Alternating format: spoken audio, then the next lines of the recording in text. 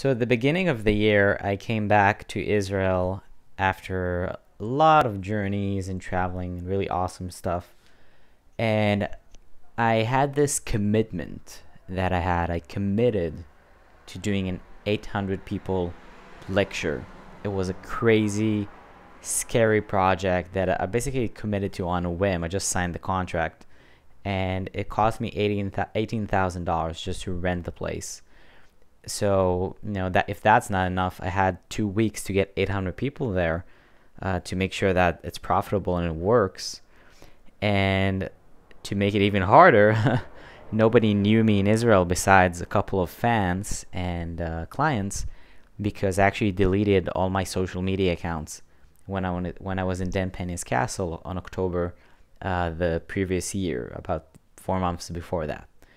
So I need a quick idea to actually get a ton of people interested and to know me, and I had to start from scratch, and I had 2 weeks to get these 800 people. So what I did, I made this video, and as you can see, I scream here like, "Hey, I make more money than you, your mother, your father." It's in Hebrew, so it's muted. "I make more money than your uncle, your grandma, your grandpa, and all of them combined. And if you want to know how to do it too, come to this free lecture. And if not, you're pathetic." That was pretty much like the gist of it, was to be like really, really, really provocative and cause anger, because nothing spreads like anger. Anger spreads 4 times faster than any other emotion. And the video got to 100,000 people, actually. Made me somewhat of a celebrity here in Israel for a while. And I managed to pull it off. So 800 people didn't show up, but I managed to get 500 people at the end. And obviously there were a lot of other factors involved, and it's a really, really cool, big story that I can tell you sometime. If you want, just tell me in the comments. But the point here is, like, look, the video went viral. I got to 100,000 people within less than a week.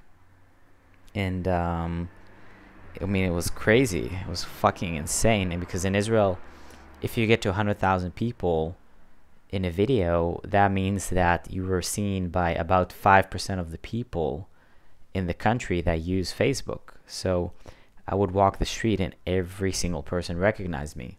So I had no choice. I needed to go viral, and I chose to be hated, because my marketing producer at the time, she told me, "Look, people are going to hate you for this. They're going to fucking hate you." But I told her, "I know." I have no choice. I'm committed. I'm going to make this happen. So, on one hand, here's an example how I did it. Again, very provocative, just extremely provocative, and got a ton of clients and people to share it. And, and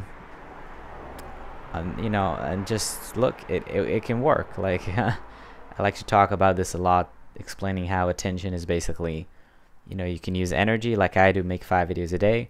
You can use money to promote it, or you can just be really, really brave. So when you're committed and you really have no choice, there you go. You can go viral, not by being lucky, but by choice.